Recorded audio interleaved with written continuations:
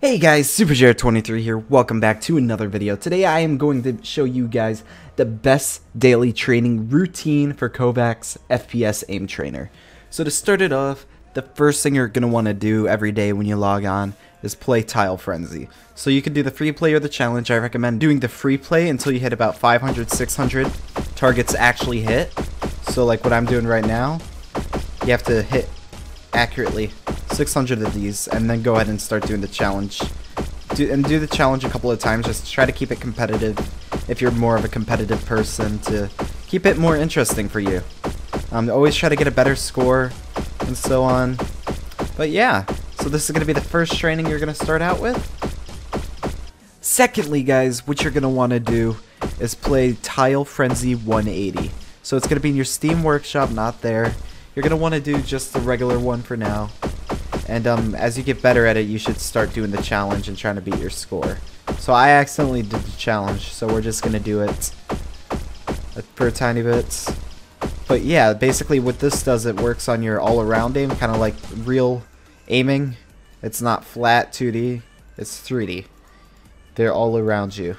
So you're going to want to practice this a lot. And after Tile Frenzy 180, you should do Extended Tracking V3. It's right here. It's going to be in your Steam Workshop again. On this one, usually I just do the free play. There's a special way I like doing this. First off, see what score you get, but basically what you're going to want to do is press escape and see time scale down here. It's 1. Change it to 0.5 and then click play. So it's going to be a lot easier to track. But you want to get used to this first and then go up to 0.75 when you start getting this like 100% down, as you can see. Boop. Okay. So then you would go up to 0.75. Oops, that's a 5. And as you can see, it's a bit faster now. Good practice your tracking. So it is pretty easy still. But as soon as you get to 1, it actually is pretty difficult. And if it still feels too fast, so I'm going to show it one more time. So this is 1. Oops. There we go. Okay. So if that feels too fast, what I like doing is I like putting 1.25. Make it even faster. So it's like torture for a tiny bit, and then I go back to it and it seems slower. So like, it's way harder doing this, as you can tell.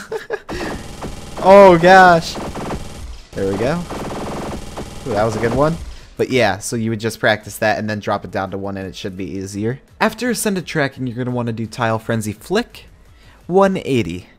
So that's going to be right here. You're going to want to do the free play and challenge later on. But this one basically just works on your finishing off the target, then flicking onto the next one. So it's your ability to leave it on the target and take it off at the correct moment. After that, you do 1 wall, 6 targets. This would be the last one too. And then you're done with your daily warm-ups. Make sure to try to do each of these at least about 10 to 20 minutes. So this one's going to be teeny tiny targets. You're not going to want to use this crosshair, obviously. Yeah, I would change it for this. You're going to want to use a smaller crosshair, but yeah, you get the gist. So yeah, guys, that's going to be the 5 trainings you should do every day if you want to improve with your aim. This is what I've been doing, and it's been helping a lot. So I hope you guys enjoyed the video. Please leave a like if you did, and subscribe if you're new, and I'll see you guys in the next video. Peace out.